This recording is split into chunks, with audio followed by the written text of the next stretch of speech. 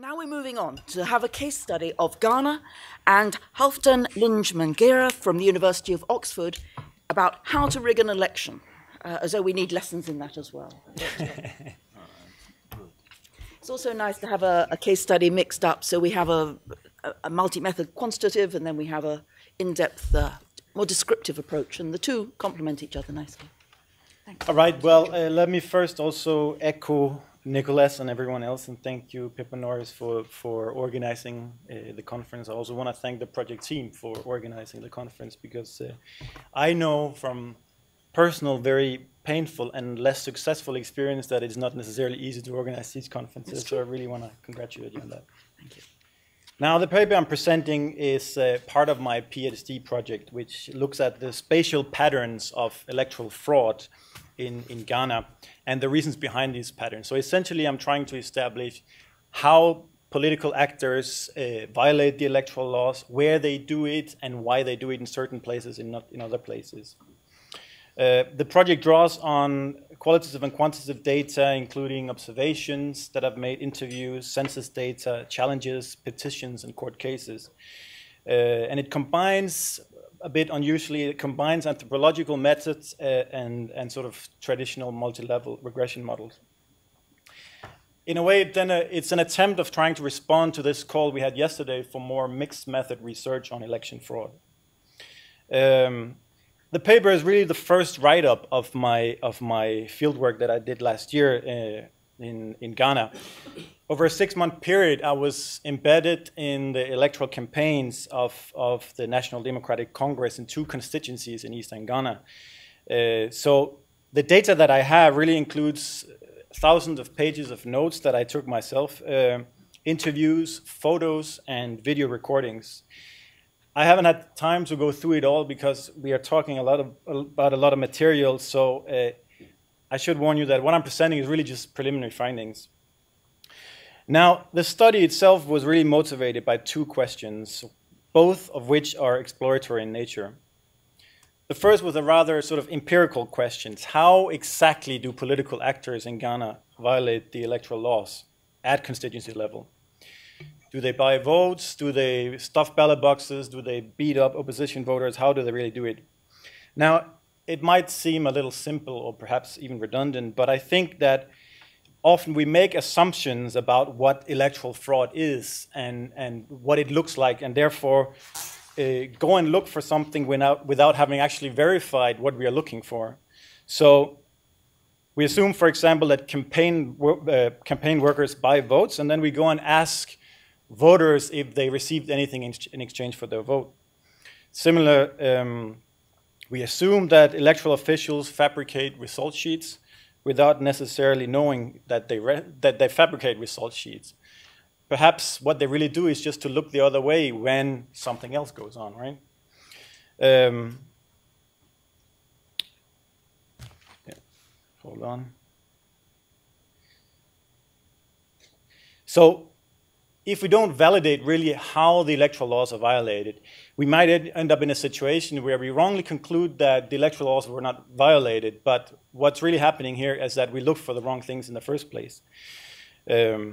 So essentially my ambition here was to really study the how of election fraud before we study the where and the why. The second motivation was more methodological. The second motivation was a methodological question, namely, to what extent can we apply methodological methods to the study of election fraud? Again, it is often assumed that election fraud cannot be observed. And as a result of that, we assume that we cannot study it through observation because political actors would not allow us to observe it because it's an illegal practice. So therefore, we sort of develop all these sophisticated techniques as a way of trying to get closer to something that we essentially think we can get close to. But as many practitioners have pointed out, we even heard some of it yesterday, political actors who engage in election fraud might not necessarily try to hide it. They're often quite open about it.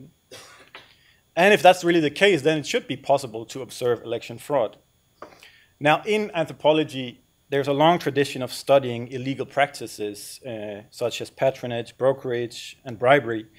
However, anthropological methods have not often been applied to the study of election fraud. Of course, there are exceptions like Schaffer's work on vote buying, and there's a few others in that body of literature, but these are really the exceptions, although they clearly demonstrate that it is possible. So what did I really find? Well, in relation to the first question, how do parties violate the electoral laws? Well, I find that they do not necessarily violate the laws in the ways we most often associate with election fraud. They did not stuff ballot boxes. They did not manipulate the result sheets. They did not beat up opposition voters. In fact, they spent a lot of resources preventing their own agents from doing such things simply because it was, as I said, it would be something stupid. So they tried to prevent their campaign workers from doing something stupid. Instead, they violated the laws more subtly by, for example, registering minors and foreigners in the constituency, giving gifts to voters, polling officials, opposition agents, security personnel that would compel them to return the favor at a later point in time. Another thing that I observed a lot was rejections of ballots. They would bribe off a presiding officer into accepting a high number of ballots cast for the opposition. Sometimes they would even invalidate the ballots simply by marking it. And again, it was all a matter of, buying everyone at the polling station out into accepting these type of rejections. Now, essentially the parties thus exploited the fact that a lot of irregularities are only election fraud insofar as it can be proved that these were committed with the intention of shaping the electoral results. So if we return to our discussion yesterday about first and second order malpractices, I guess in a way this calls for a third category in between, a 1.5 order malpractice, which is essentially those irregularities that might appear as mundane issues, but that in fact involve bigger violations of the electoral laws. I guess it's similar to what Jørn suggested yesterday, and this is really a category that I think we must take serious and look further into. I should mention that a lot of work some work has already been done, including by Naomi, who is here. But I really think that this is just the tip of the iceberg. We need to look further into this gray zone between outright rigging and misadministration or maladministration. And I should point out, this is not just a matter of whether the fraud is committed before or after the election as opposed to election day. We are talking about a sort of a whole list of different types that the results can be manipulated. In relation to the second question, to what extent anthropological methods can be applied to the study of election fraud? Well, my experience was certainly yes. The parties were very open to talk about it. They allowed me, for example, to see lists they had prepared of foreigners who had registered illegally in their constituency. They allowed me to take photos when money and food was handed out on election day at the polling station, at polling station level, yeah. Of course, there are a lot of practical and perhaps even sort of ethical considerations or problems around applying anthropological methods to election fraud. And it takes a lot of time. In addition, there's always the question of whether the findings from a single constituency, or in this case, 2 constituencies, to what extent they can be applied to all constituencies in a country or even beyond that country. So there's a lot of problems to it, but generally, I think it's possible, particularly if this type of work is combined with large N studies or more traditional statistical research. For example, it can help us narrow down what type of offenses are we really looking at, or it can be used to perhaps explore further some of the correlations that we pick up in our statistical research. So we might find a correlation, but through process tracing methods, we can actually sort of establish that there is a causal relationship between the different variables. What I did in this particular study was to map what I call electoral itineraries, meaning the different legal and illegal steps that political candidates and agents take to win the elections. the advantage of this approach is that we don't make any sort of a priori assumptions about what election fraud is and what it is we are looking for. You simply map out what are the different steps that are taken, and then afterwards we can start categorizing these steps into which ones were violations of the law and which ones were not.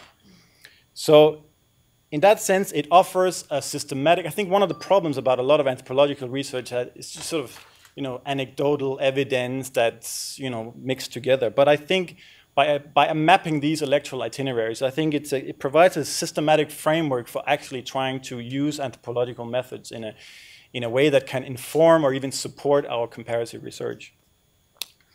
But again, yeah, this is just one way of doing it. It was sort of an experimental attempt of the extent to which we can do it, but I'm sure there are other ways of also applying these methods to the study of election fraud. Again, I should stress that this is really, it's a first write-up of my work. So I welcome any thoughts on how to take this further. Yeah, thank you very much. Yeah. Thank you very much, Halfdan. And there's one reference you haven't made, which of course won't have occurred, but really rings for me. Cornelius O'Leary wrote a wonderful book on corruption in 19th century Britain between the 1832 and 1867. And lots of what you're describing is exactly the same. Treating was the norm, and you gave voters drinks or food or something. And there's lots of other practices which essentially are historical in many established democracies. And so we can draw the links. There's nothing new under the sun in corruption in some ways.